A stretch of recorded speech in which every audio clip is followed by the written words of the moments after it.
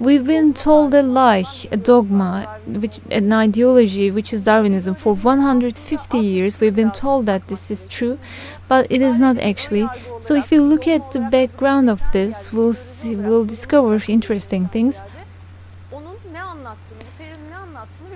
So instead of accepting what we are forced to believe, let's look at what Darwinism says.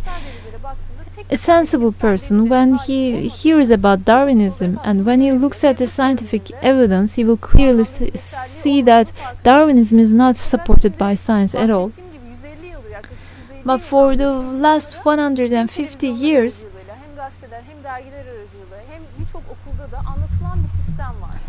people were said things over TV, over radio, newspapers and everything. They were forced to believe that Darwinism is right, and that actually led to communism, because communism is based on Darwinism and communism leads to violence. People need the minds of people should be purged from that, because it brings a lots of damage, it brings lots of harm. Those shooting sprees in the schools, for example, why does a kid take a gun and shoot other people? Why? Because he believes in natural selection, he believes in the survival of the fittest and goes on a killing spree. So we have to see the danger there. We have to teach children scientific evidence. We shouldn't teach them dogma. Yes, there is a theory called theory of evolution, but it is unscientific. There is no scientific proof that backs it. When we look at the fossils, when we look at the genetics, when we look at the biology, all these things lead to us one conclusion, that God created everything out of nothingness, and the genes haven't evolved at all, the species haven't evolved at all, the life hasn't emerged coincidentally. I would like to remind you something, because yesterday there was a rerun of the evolution program on Habertürk. Haeckel, made some imaginary drawings, and he actually admitted himself that they had no scientific bearing.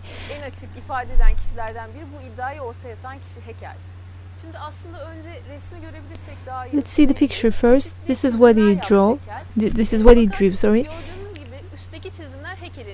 The top drawings, they belong to Haeckel, and he drew the fetus of these different creatures, and he made them look like similar to each other, but actually at the bottom you can see the original, the real fetus of those creatures. They're very different from each other.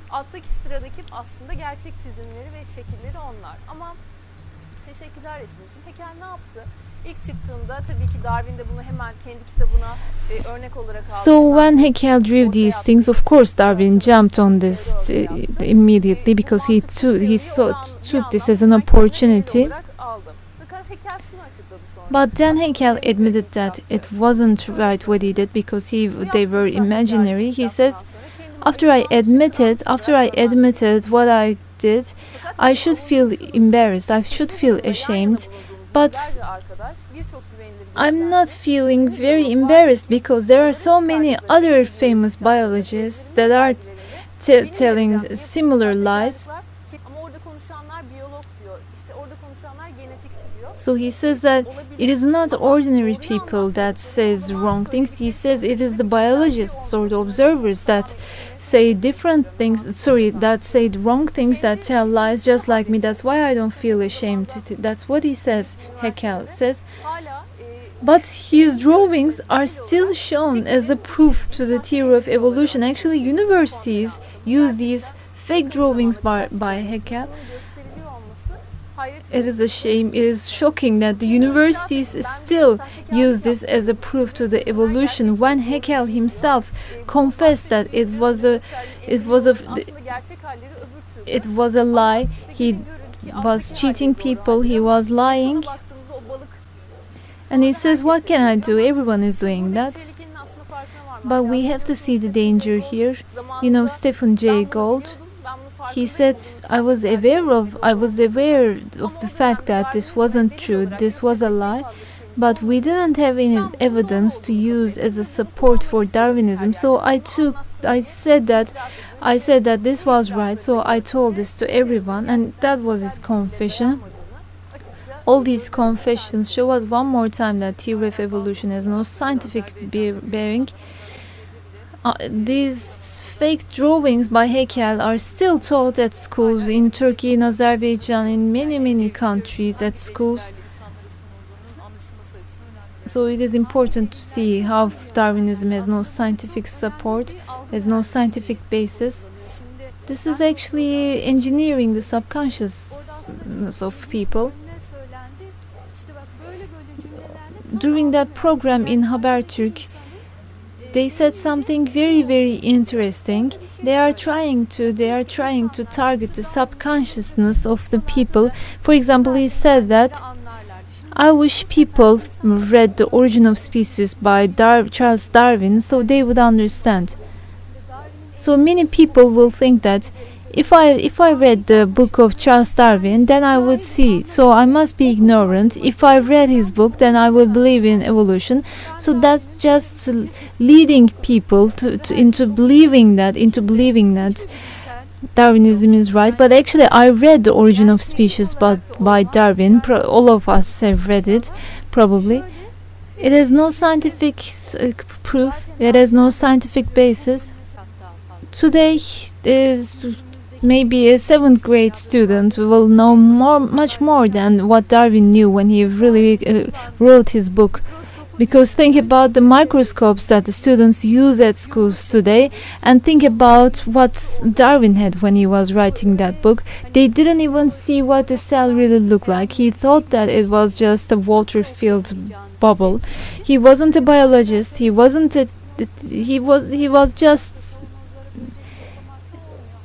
just an adventurer. I read a lot of books about Darwin.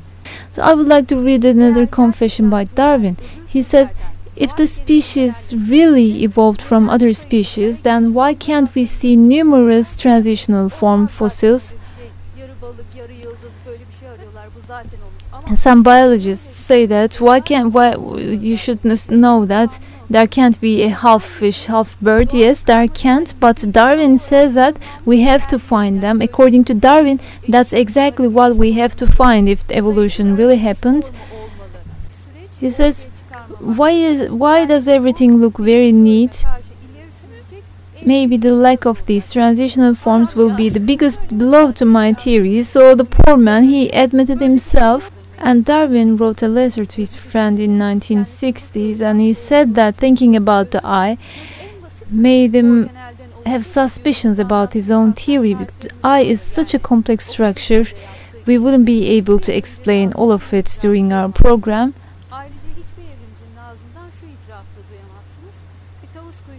Darwin also said that looking at a peacock makes me sick, because peacock is a miracle. It's an amazing, breathtaking art.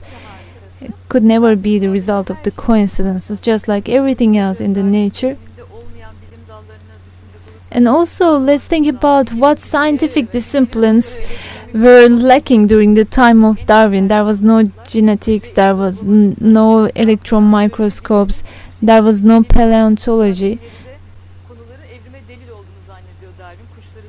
For example, he thought that variation and natural selection were proofs for theory of evolution. For example, he put birds side by side, going from small to the bigger, and he thought that they evolved from each other. So he was just telling a fairy tale, because the science level was very low. There was no one knew about DNA, mitochondria, Golgi apparatus, nothing. And he wasn't a biologist too. But they think that he was just an adventurer. He just had fun, he just went to places, he just wanted to see around. They are trying to spread this theory, but using lies, using deception methods.